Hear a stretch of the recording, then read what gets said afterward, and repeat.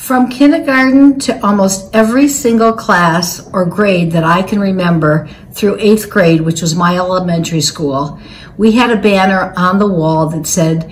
"The golden rule, do unto others as you would want them to do unto you." And you know, I don't know if the kids really teach that or if the teachers today teach that as the golden rule, but it's something that has stuck with me through all of my school years and truthfully my life. And it's something I hope I imparted to my children and grandchildren, is that you do unto others as you'd have them do unto you.